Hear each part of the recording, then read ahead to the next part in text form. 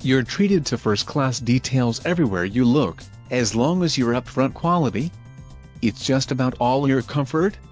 Well, the BMW 6 Series XLs just don't sit in the back seat. We've given the BMW 6 Series a mark above average for the way it coddles front seat passengers, but we can't quite award more because it stops slightly short of feeling as special inside as some rivals. Coupes and convertibles deliver plenty of space up front for just about anyone.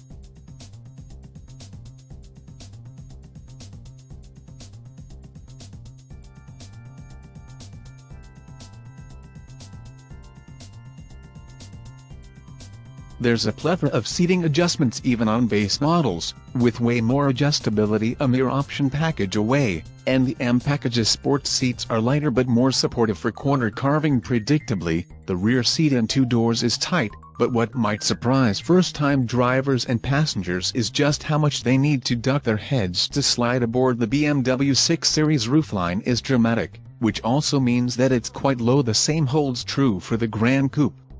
It mirrors the two doors up front.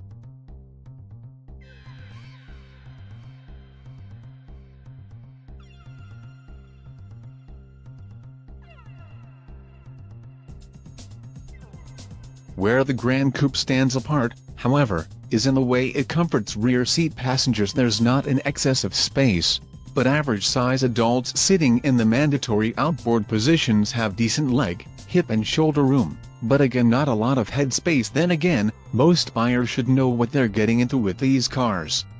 After all, the 6 Series is rarely the only car in an owner's household.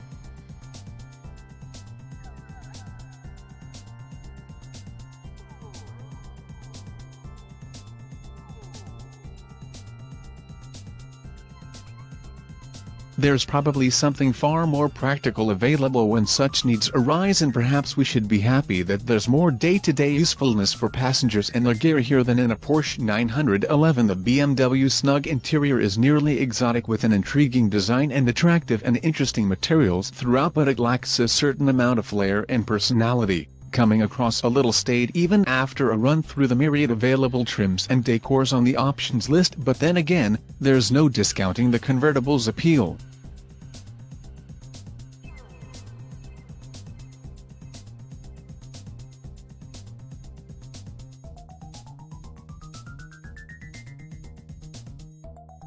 Its fabric roof makes for terrific packaging. When it's stowed away, it rises to the occasion or hides away in just 20 seconds at speeds up to 25 miles per hour, and its rear glass window opens for more ventilation on extra hot or slightly too chilly days, a nice touch that's rare on drop tops these days.